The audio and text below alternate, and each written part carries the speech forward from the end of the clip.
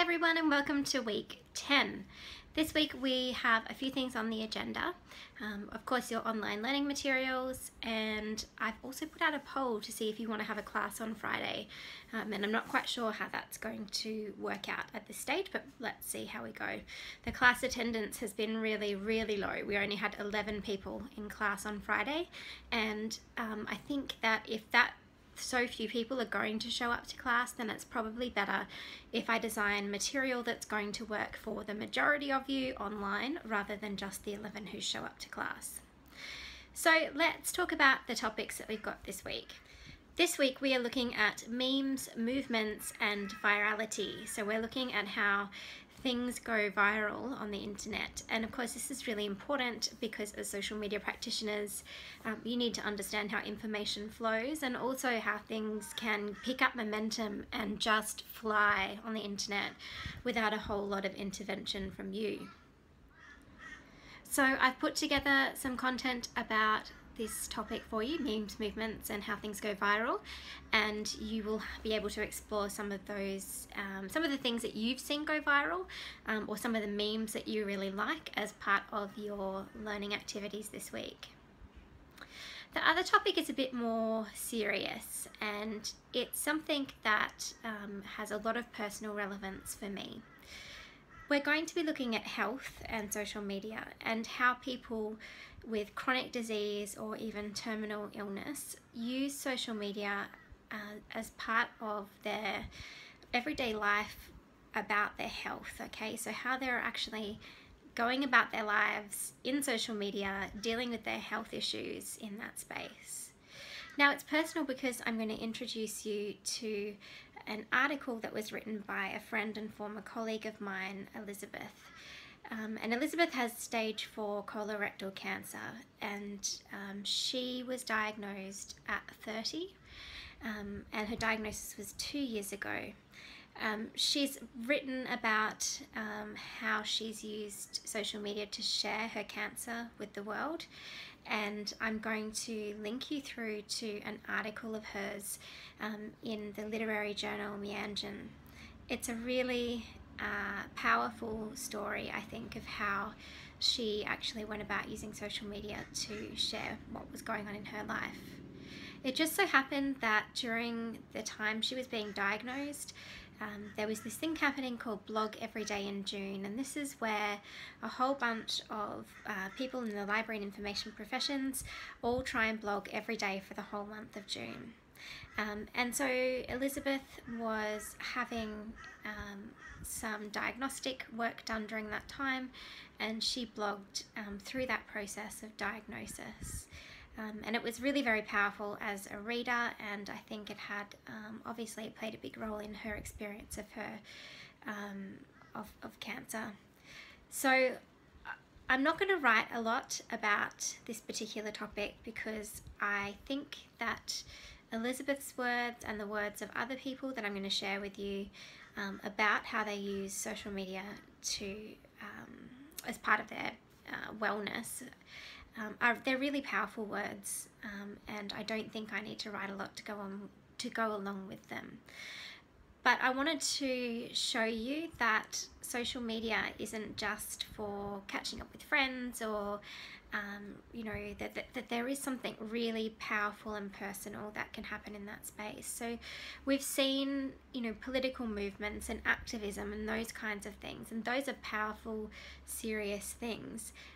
But this is powerful and serious and very personal. And so I think it's best for you to hear from the people that have something to say about this. So I'll share Elizabeth's article with you, and there's a couple of other articles and things to go along with it, but that's just kind of one angle on health. Another angle, of course, is using social media for health and wellness, so just everyday well-being. And so I'll put up some resources for you related to that as well. So I hope that this week's topics, you know, they're going to be challenging for you, but I hope that you will also learn something from them about, you know, the seriousness of social media, the fact that it's not all just smiles and puppy dogs and whatever else. There is some serious stuff going on there as well.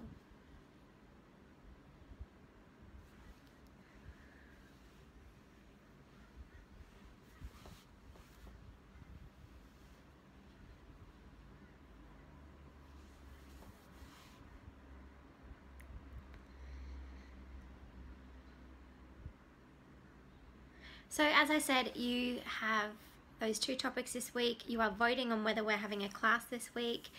But the final thing that I wanted to talk to you about in this video is your participation in the learning community. So far, we have seen nowhere near enough participation in the learning community. And in fact, I was in class on Friday talking to a couple of people, and they said they hadn't had a comment on their blog since week 3. That is really concerning. You guys have got a participation grade, and you're supposed to be building a network here that you engage with in this unit. So you must ramp up your commenting to increase your participation grade.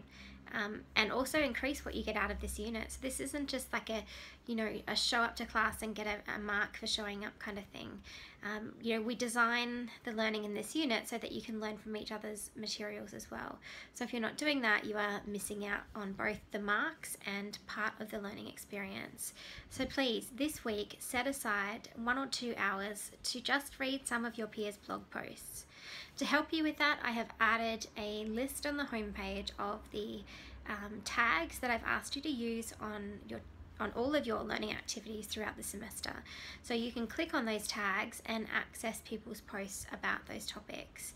So please make sure you use those, or use whatever other means that works for you to get out there, read your peers' posts and comment on them in a meaningful way.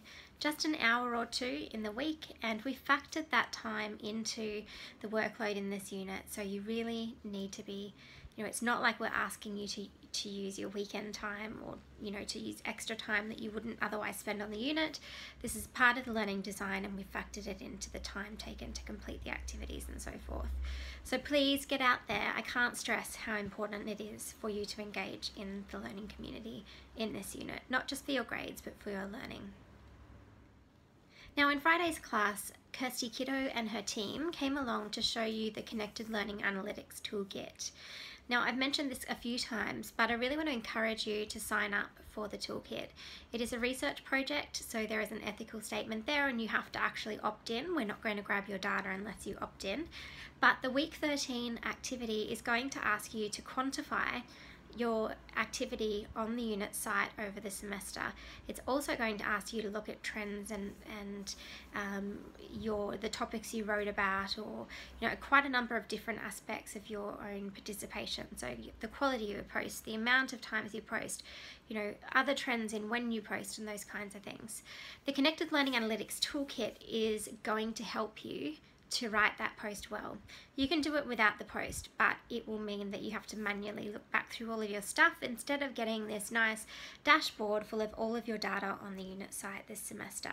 So please check out the link on the homepage and go through and join. You need to kind of agree and type all your details in. It's just a form, and then you will be able to access the dashboard with your data. Finally, on to assessment. This week we'll be returning your persona posters, and we will also be marking your first batch of blog posts from week 2 to week 7. So we'll turn those around as quickly as we can, but definitely within the 2-week time frame. When we return your persona grades, we'll also put up a post of general feedback about how everyone performed across the assignment, so that will help you to get a feel for where you can improve, and just add to the feedback, the personal feedback that you get on your criteria sheet. Okay, that's it from me for this week.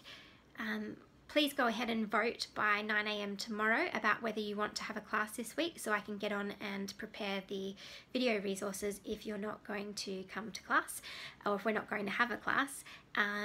And then just get stuck into this week's materials and to commenting on each other's blogs.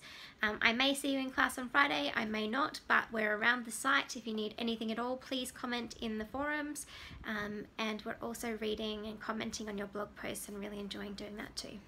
Have a great week, guys, and I will talk to you soon. Bye. Okay, so I said that was it, but I lied. After I finished recording, I checked my email and noticed that many of you had emailed me last night about having difficulties with the unit site. So I have put up a post to say that you can have until midnight tomorrow to finish polishing up your posts for submission, and also to post your posts that were due last night. I'm really sorry about the issue with the site. I am working with our web host now to resolve the issue, but I hope that the extra couple of days will help you to get done what you need to get done so that we can mark your posts. Thanks, guys.